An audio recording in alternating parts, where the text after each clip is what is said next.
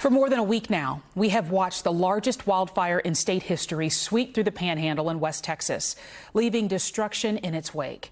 As firefighters continue to combat those flames, many have started asking what they can do to ensure that their own property is prepared, with the caveat that even the best prepared properties can't overcome certain conditions.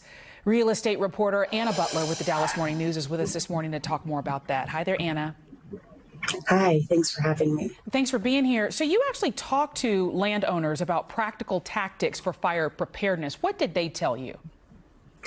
You know, and I will definitely kick off with this piece. You're especially right that there are certain conditions that you cannot fend against. And so with something like the Smokehouse Creek fire, a perfect storm of high-speed winds and dry weather, I mean, just completely swept through even the best prepared lanes. We now know the smoke. What we're talking about here are kind of those tactics that we want to have in order to just prepare and prevent if we can. I just wanted to set the stage with that piece of it. But really, the thing that you can do as a property owner is it's around vegetation control is the first thing. That means just clearing underbrush, trimming trees, and the like.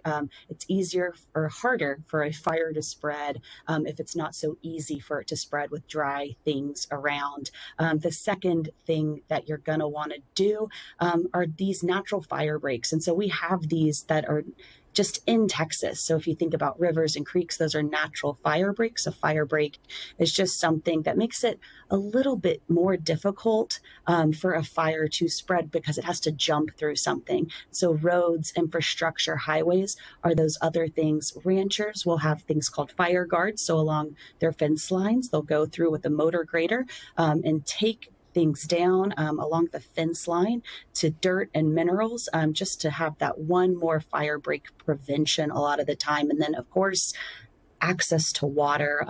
On larger properties, you'll see things like a trailer with a water tank on it that can be hooked up to a UTV or some sort of truck or something, and even old fire trucks. But those are just kind of the basics when it comes to fire preparedness, especially on a larger property. What have you been hearing from people about their immediate needs, what they need right now? Really those immediate needs beyond those ones for the people that have suffered. Ranchers themselves have called for water and hay. The thing that we probably haven't seen as much about in the news so far, though, is the actual wildlife that we have. And so there are feed needs for the wildlife out there. And so for deer, hogs, porcupines, and everything in between, their feed source has essentially been burned up. And so those are really the major ones right now that probably hasn't been as addressed that really could use a helping hand. All right, Anna Butler with the Dallas Morning News. Thank you so much for being with us. And you can read more of Anna's work right now on dallasnews.com.